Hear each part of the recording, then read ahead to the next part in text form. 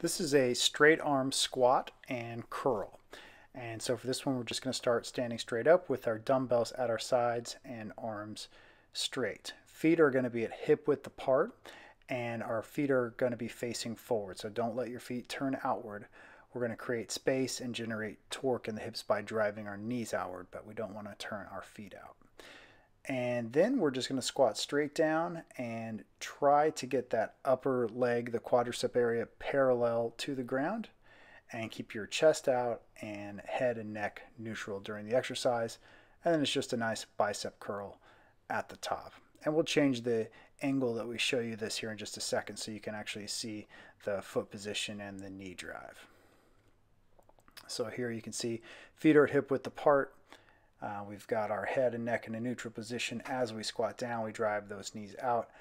As we squat up, we push our feet through the ground. We keep our core tight. And then we squeeze those biceps and do a nice bicep curl at the top there. So feet facing forward, knee drive, glutes and abs, and then biceps at the top. Breathing on this is important too. We're going to take a deep breath in as we go down, exhale, and explode as we come up. Deep breath in, feet through the floor, then glutes, abs, exhale, and squeeze the biceps.